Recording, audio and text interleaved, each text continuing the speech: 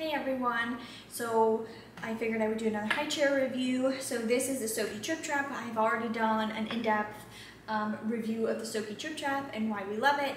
And then we recently, well I guess it's not recent anymore, it's been about a year, actually over a year, purchased the Ikea Antilop high chair, which we really like, and so we figured we would compare the two and then reasons why we love the Antilop. So both of them are high chairs that we are using, and I'll kind of fill you in on why we're using them both. And then they're at kind of opposite ends of the spectrum in regards to cost. So the Stokke is a little over $300 and the Ikea Antilop is $30. So definitely a huge difference. And I'll kind of explain how we feel that they're very similar, despite the huge price difference and features that we like of both of them. So I'm gonna grab the camera and kind of give you like a close-up so that you can kind of see what I'm talking about. So here are the two high chairs. So again, this is the Stokke Tripp Trapp and this is the Ikea Antilop.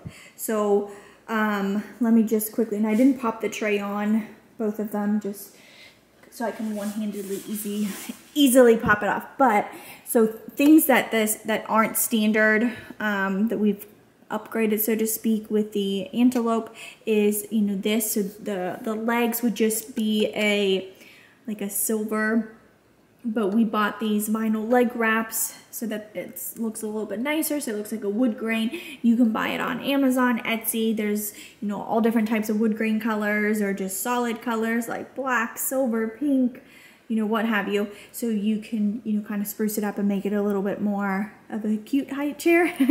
And then also this footrest. We purchased it at Amazon, but you can also purchase it at Etsy and in different colors.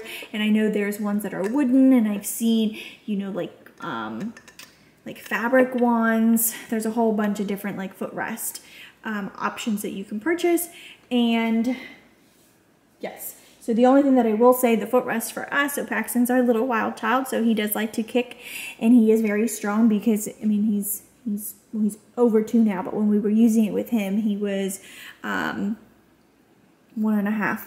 So he would kick this off. So the way you put this in between the two little rubber things that the footrest comes with, and then what Paxton does is he pushes on it so hard that he pushes the little rubber thing. So these things he will like slide down, and then once you get it far enough down, then this easily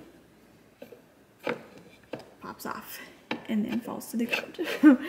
And then obviously defeats the purpose of having a footrest. Because this high chair isn't something that we use every single day, we never really try to figure out a way to prevent that from happening. Honestly, we just use it more.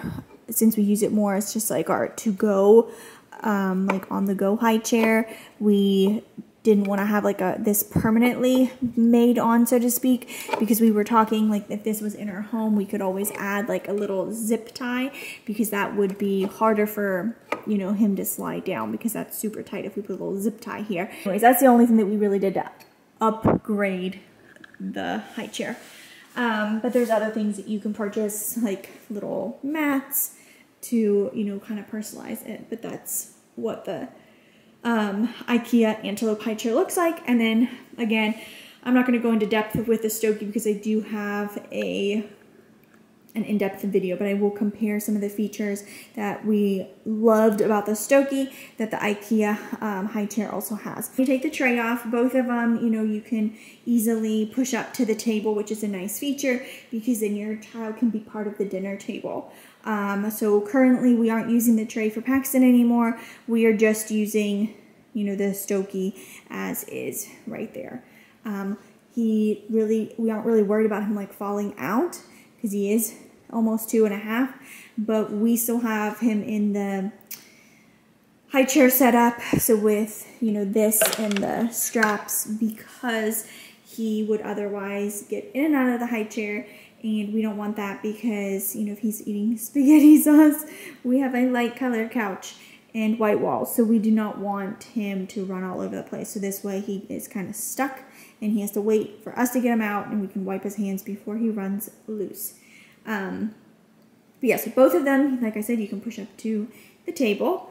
And then both of them, the way the child sits in them is very upright, you know, because they're not, it's not like reclined, or a lot of the high chairs, you know, aren't in that upright position, which just isn't, it's just not good for, you know, creating good eating habits, because this encourages your child to sit with an upright posture and they're not just like basically lounging or slouching as they are eating. And then, as I had mentioned, if you purchase the little footrest, then you are able to also have your feet planted while you're eating, which studies have shown that that's important. And you can adjust it. And then obviously the Stokke, it comes with a little slit, so you're able to adjust the foot to rest. What the Stokke has that the Antilop does not is, you know, once you take out this, like the Highchair converter bar thing in the back with the straps, then essentially it's like a booster chair, and, you know, you can have your child in it longer, because, you know, what we're seeing is Paxton is almost 2.5, and it's a little bit harder to get him in through there because he is getting bigger. And so eventually, you know, his legs won't really fit through there anymore. And then he'll just, you know, he can sit up on that chair and it'll be like a booster chair. Obviously this one, when they outgrow, you know, the little footholes, then they outgrew their high chair, so it won't grow with you. A feature that we like about the Ikea high chair that the Stokke doesn't have is obviously this is a lot bulkier. It's all wooden. So this one, I mean, yeah, you can take it apart, but you're not going to take it apart and travel with it or take it with you to a restaurant. This, you know, you can pop off like I did the tray, and then you can just push that in and remove all the legs and take it with you to, let's say you're going out to dinner, you can bring your own high chair, which this is actually what we use the high chair for. So, you know, I found that the high chairs in restaurants were always really dirty, and I felt like they just weren't nice and clean. And, you know, there were some restaurants where we went to where, you know, the typical high chairs at restaurants, they don't have a tray option. And when he was younger, when you pushed him up to the table, you know, there'd be a big gap, or he really couldn't reach it, or sometimes it was at restaurants where we didn't want him to have access to the table, because then he could, you know, burn his hands on the plates or on things that were on the table. So it was better for him to have his own tray where he would have his food. So that was one of the reasons why we brought our own high chair. We kind of had this in the car, and we were able to just assemble it and then, you know, take it into the restaurant. And then this is also easier to clean because it's just essentially plastic, so you can hose it off out front, out back, and, you know, not have to worry about, you know, damaging the wood. The Stokke, you know, it is wooden, so, I mean, obviously there's components that are plastic, but it is, you know, the main frame is wooden, so obviously we wouldn't be able to, like, drench it in water because it would damage it. So in regards to portability and being able to just kind of easily hose it down without having to worry, you know, the Ikea high chair definitely wins there.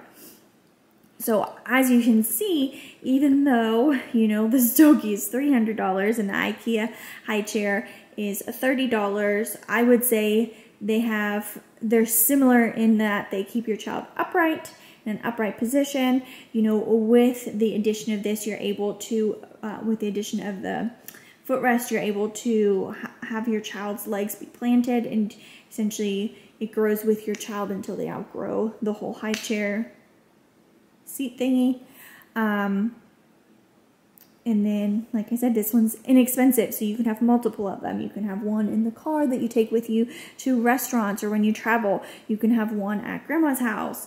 And so it's just, you're not gonna most likely, unless you really want to spend, you know, $300 multiple times, you're not gonna buy multiple Stokkes. So Right now, Adeline is only a month old, so she just turned a month a couple of days ago, so she's not in a high chair yet. And Paxton is in the Stokke, and like I said, this one right now, I mean, we don't take it to restaurants anymore just because he's at the age where, you know, he can just sit at the table, and he's better at listening at restaurants than he is at home.